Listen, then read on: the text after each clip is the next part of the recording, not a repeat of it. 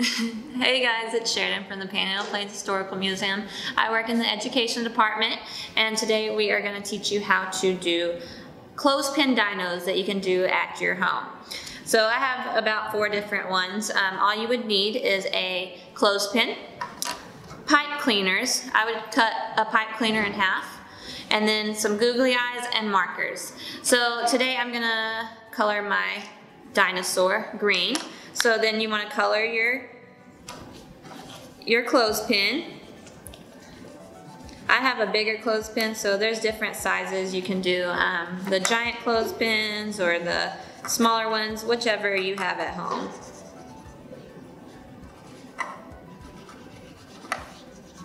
Alright, so I'm going to get mine all colored. You can pick whatever color you'd like. Dinosaurs came in all different colors. So I'm doing all mine green. Maybe I'll put some polka dots on it with a different color. So I'll put maybe some black polka dots on it.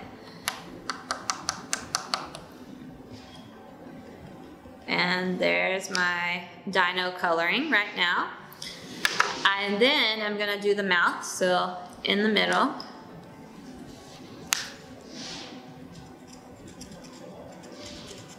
The mouth is kind of hard to color, so if you need a parent's help, just go ahead and ask them if they'll hold it for you, maybe.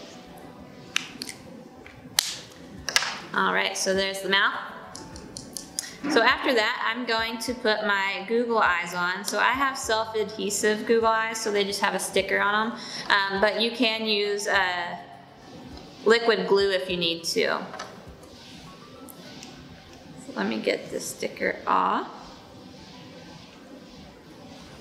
If you have the self-adhesive, you'd probably need a parent's help for this as well.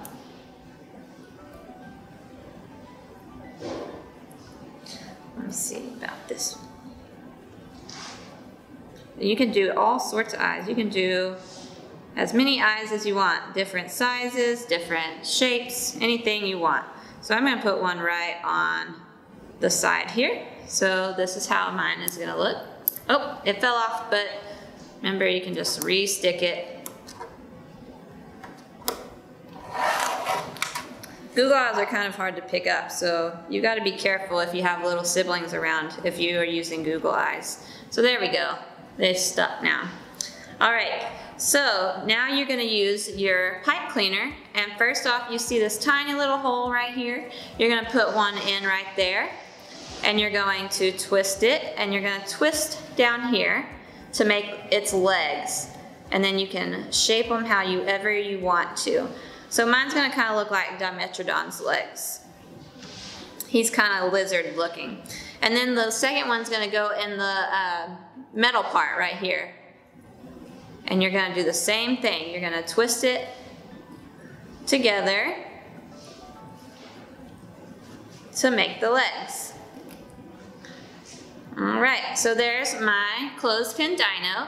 We would love to see yours. So if you tag us in your dino that you made at home, we would enjoy seeing every shape of dino you have. Thanks for listening, guys.